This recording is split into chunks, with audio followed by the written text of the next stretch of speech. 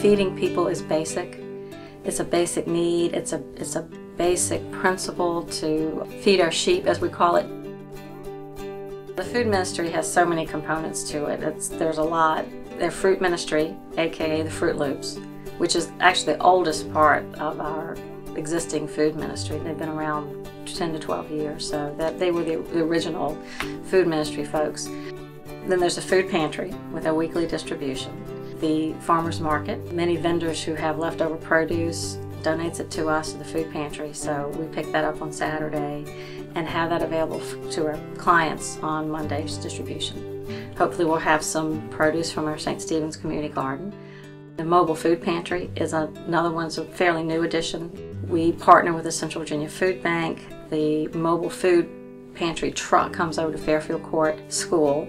We provide the volunteers to unload the truck, pack the bags, and then the families are usually there for a PTA meeting or concert, and then after that activity is over, they come out and get bags of groceries to take home. The community Sunday suppers have become a big hit. The food is very healthy. We try to support the vendors in the farmers market and get a lot of the ingredients and items from them to prepare. Volunteers each week prepare the meals. We have cook teams made up of all sorts of folks across the parish, young adult groups, Emmaus groups. It's just a wonderful time on Sunday evening after the Celtic service and before the Compline service for folks to gather. Weather permitting, we eat outside. It is donation based. If you can afford to pay, then contribute some for your meal. If you can't, that is completely fine too. You do what you can when you can.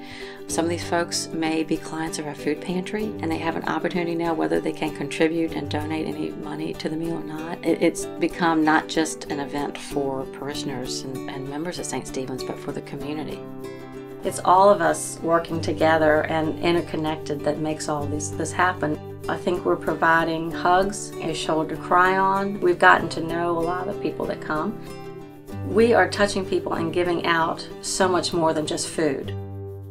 I'm retired and having a hard time making ends meet, and running out of money only on Social Security income. So very proud. Don't want to ask anyone for any help. So I looked in the phone book, looked for under food banks, and I saw St. Stephen's name, and I said, I'd like to help out. And Deb said, oh yes, we can always use volunteers. The first day I volunteered, I said to Deb, is it okay if I take it back? And Deb said, not a problem.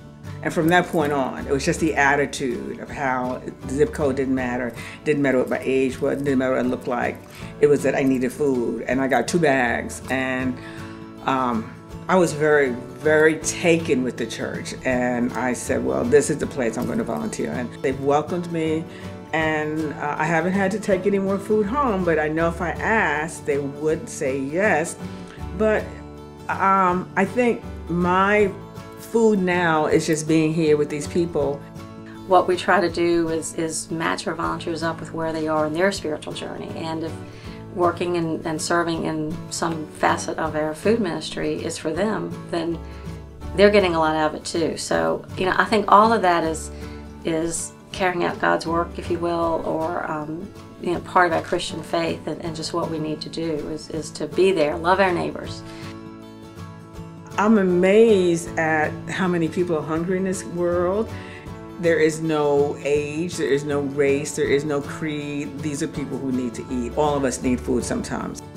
I can't say I'm not going to help anybody because it's not right, because so many people have helped me.